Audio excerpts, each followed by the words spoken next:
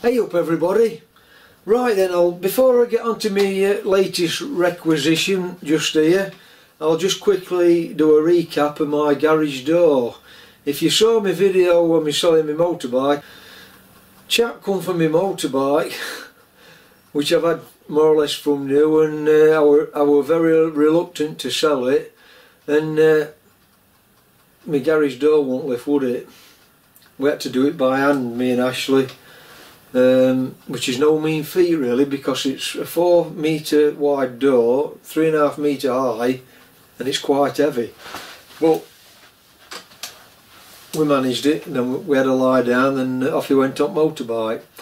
So what happened then, I've had it all off, and the actual motor went. Here's the motor. It's as long as this Sweet Pea, and this is a 5-inch gauge, by the way, for anybody that is not quite sure. This is a 60 Newton metre Somfy.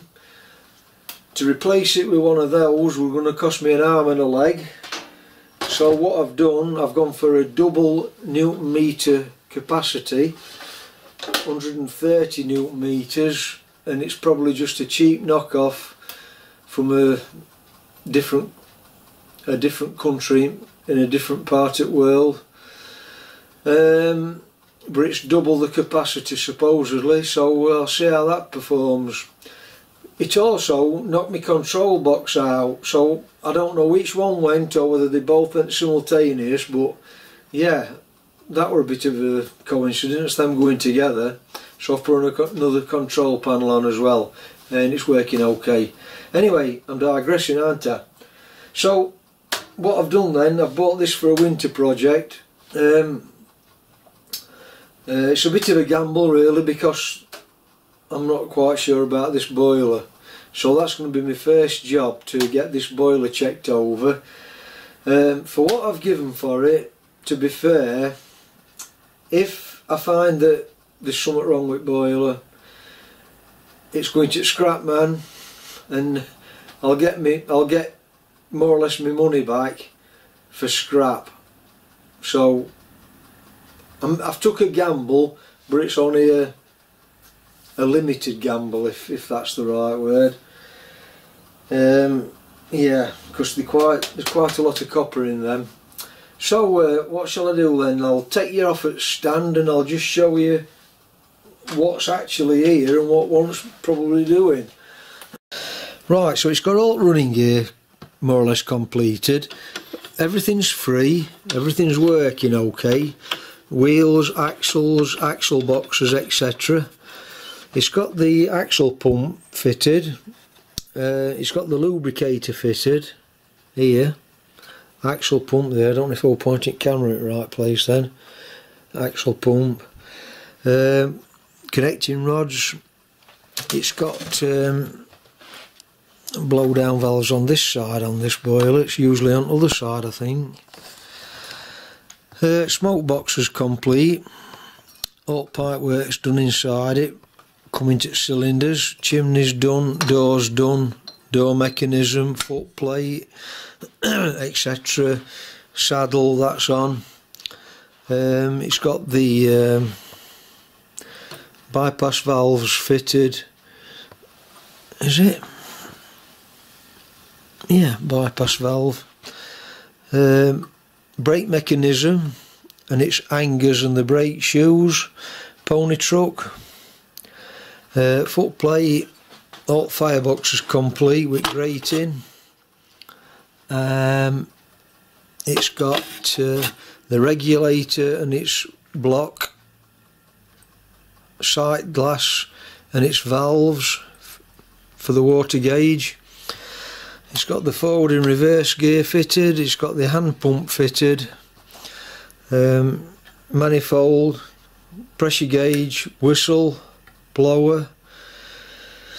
What else? Same on this side, everything's free. It's got the motion brackets fitted. Everything's free.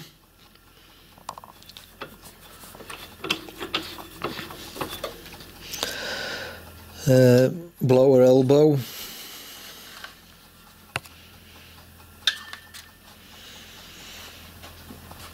That's, I think that's as much as I can tell you really. So it's all going to depend on this boiler. And it's also come with a few spares, spare grate, casting for valve gear, various other valves. I'm not sure what they all for. There's things in here that's not related to this. There's a lot of castings, bronze castings for something else here. Not quite, I know these are not off at Sweet Pea because I've already made one. But they're all bronze castings here for various things. Cylinders, valve chest, covers, horn guards. So it's all going to depend on this boiler really. Right, that's it in a nutshell I think. So obviously I've shown you bits that are there, and you know, assuming I can get this sorted, this boiler, I would probably say it's a good 60% complete, isn't it really? It does all want stripping though, and everything checking, and cleaning up and painting to start with, but the biggest job, what's missing, is the cylinders. So that's not really a problem. I'm not going to buy no castings, I'll just make them from 2 bits of solid cast iron, etc., like I did this one. So that's going to be the biggest job I think, doing cylinders and to valve gear, etc. So my first job then really, like I said, this is going to be a winter project. I'm not going to be going at 100 mile an hour at this because I've still got other things to complete from last winter, and but I'm chomping at bit to get all these fittings off, get it stripped off, get this cladding off, and have a proper look at it and do a proper double working pressure test on it. And then if everything's okay at my end, then it'll have to go off to my boiler inspector at our club and let him decide on what its fate is really. So and if worse comes to worse, like I said, I'll just weigh it in and scrap it and get my money back. So watch this space, and I'm going to make a start getting this pressure tested.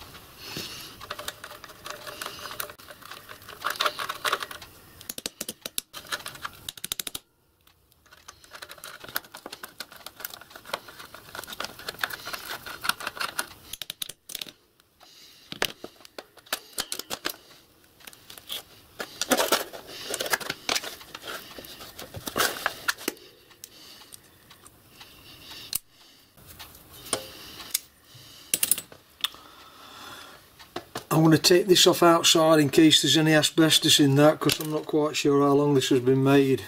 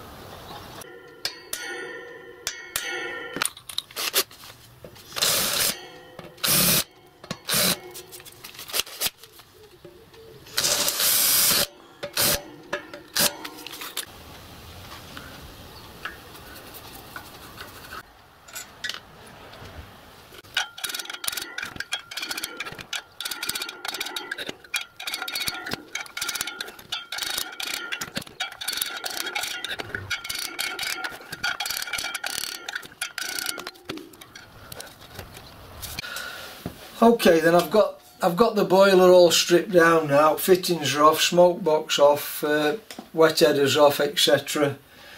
So what I'm doing, I'm just running taps down to get any debris out of threads, any lime scale that's built up over years perhaps, because I'm not sure how old this boiler is.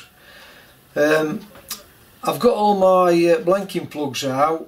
I've got the ones for the top here, 1/2 inch 26, but I'm pretty sure when I did my Metre Maid, I think I did these 5/16 32. Well, I've got blanking plugs here, but for some reason these are 5/16 by 26 cycle thread. Well, I know the 26 cycle thread, and I think they were the plugs I made for mine, but I haven't gone through them all yet.